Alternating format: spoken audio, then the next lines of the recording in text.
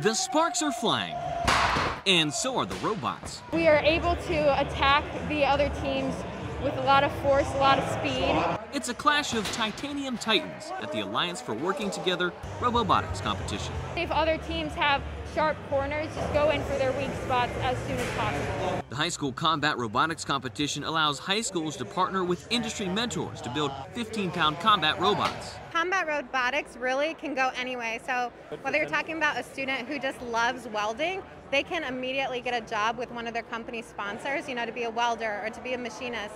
The Alliance for Working Together promotes careers in manufacturing. You say manufacturing, people think old, dark, dirty, dangerous, dead-end career, but that's just not true in American modern-day manufacturing. All while combating a shortage of skilled workers. These are the kind of jobs where most of these people will also help them participate in college funding, so that they can end up working for 5 years, end up with a college degree, and no debt. So what makes a good combat robot? Not a lot of sharp edges, a strong weapon, a good distribution of weight. Beaumont School's Robot Maverick is one of 2 all-girls teams competing, and they've got their eyes on the top spot. Well, it really just makes you want to win even more. You got to show that girls can be in competitions like this, and they can do robotics too.